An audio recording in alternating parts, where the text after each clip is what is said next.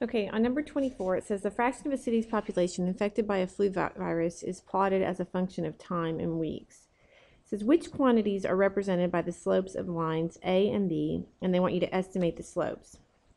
Okay, so if we look at line A, we can notice that it's a secant line going through the 2 points for about 0.19 and 6 maybe 0.28.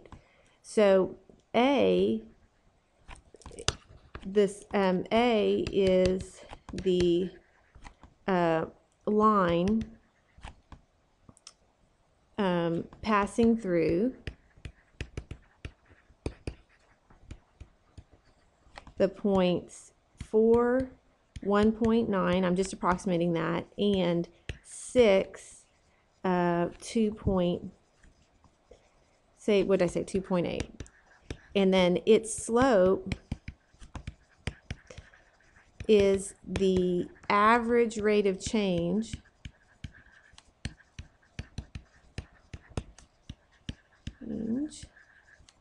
from, let's see, 4 to 6 weeks. 4 to 6 weeks. So I'll say 4 to 6 weeks. And you can actually compute that slope. That's going to be the slope of the secant line, which is going to be the average rate of change. So you would do the slope is equal to 2.8 minus 1.9 divided by 6 minus 4. So on your calculator, you can do that. So 2.8 minus 1.9. And then you're going to divide that by 6 minus 4. I'm going to go ahead and do is 2. So it's 0.45. And that's the amount affected per week, the fraction affected per week. And then B, line B, right here,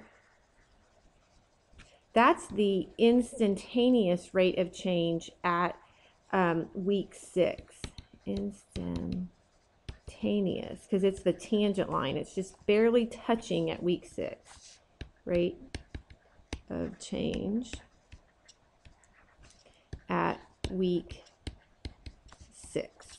Okay, so now part B then says, is the flu spreading more rapidly at T? Oh, I'm sorry, before I do that, it says estimate the slope of B. So you kind of have to just guess.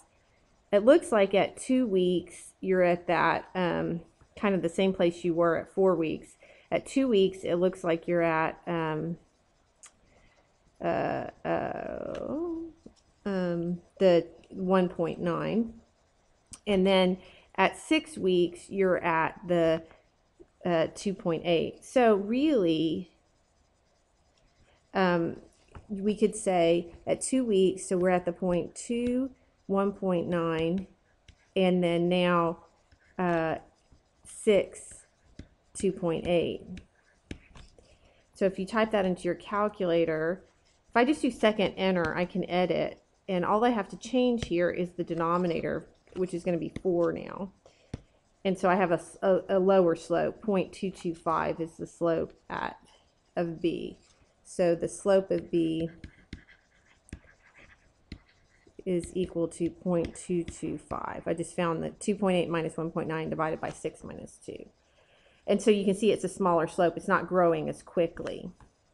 So now the question is the flu spreading more rapidly at T equals 1, T equals 2, or T equals 3? You can kind of eyeball this. You just want to see when is the line, the tangent line, the most steep. It's definitely steeper at 2 than it is at 1. But I think it's kind of probably the most steep at 3 weeks. So I would say at 3 weeks. And then at 4, and then at 5 and 6, it starts to kind of plane off. So it's going to spread more rapidly. It's actually steeper at 4 than it is at 5 or 6. You can see that it's kind of getting slower. So it's more rapidly at 4 weeks. That's just looking at, imagining how steep the slopes are. It seems to be most steep here at 3. And then at 4, it's steeper than it is at 5 or 6. So that's why we